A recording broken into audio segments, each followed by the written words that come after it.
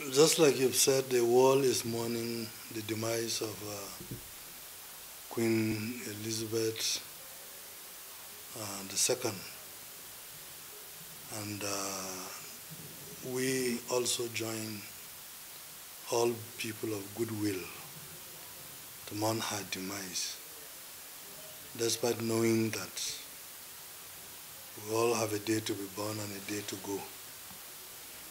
But this is a great woman who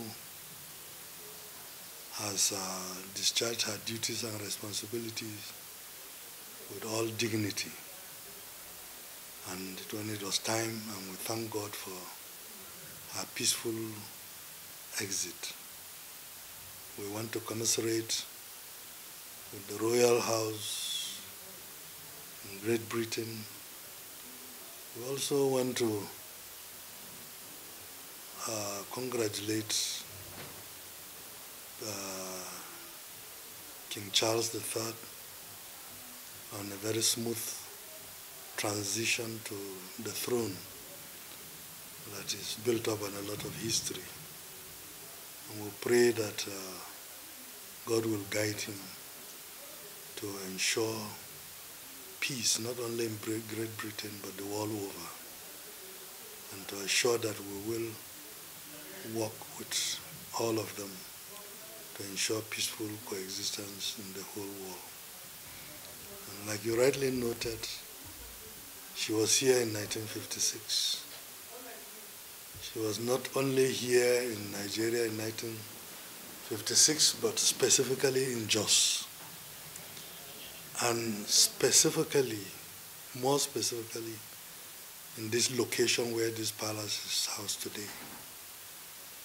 If we go out, we will see, despite that there has been wider development, but where she did put up while in Jos is still forming part of the palace that we are occupying today. And it's a thing of honor to be where she was. It's a thing of honor for those of us on the plateau.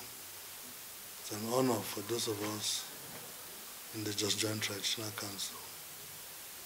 And so we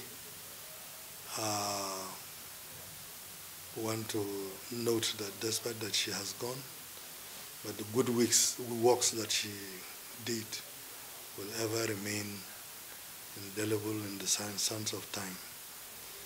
May she rest in peace with God, and we pray that we will continue to work for the peace of not only our chiefdoms, our territories, but the world over.